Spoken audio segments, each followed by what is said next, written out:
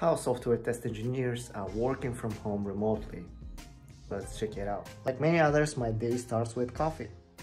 In the beginning of the day, I check the direct messages from my team. Also, I'm checking the status of my tasks that I got assigned in the project management system such as Rally or Jira, and of course my email. So right now it's 10:15 in the morning and we just had a daily stand-up meeting.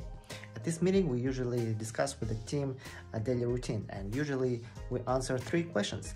What did I do yesterday? What I'm gonna do today? And do I have any blockers? So I just got another meeting with software developer from my team. Yesterday I found an issue and he already fixed it. This guy, he is offshore, he located in India, so that was pretty easy. He fixed it when I was sleeping, so in the morning when I was checking the messages, he said that he fixed it. In my office, so I prefer to go downstairs and working from my patio.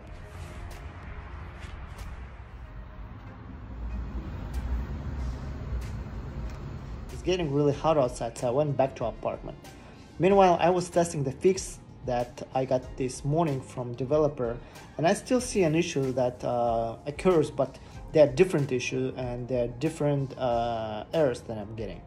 So I sent him back with the new logs, with the new errors, and we'll see next week. I'll talk to him next week. Meanwhile, I'm taking another tickets from my queue, so it's not that I'm blocked completely. I have another stuff. Yeah, almost done for today, and I was working for 2 tasks basically. One of them I was able to finish it, another one is still in progress, but that's okay. We have 3 more days before the deadline, or the end of the sprint, that's how we call it. If you like this video, please comment below or put that thumbs up. Please let me know what would you like to know. Thank you. Bye.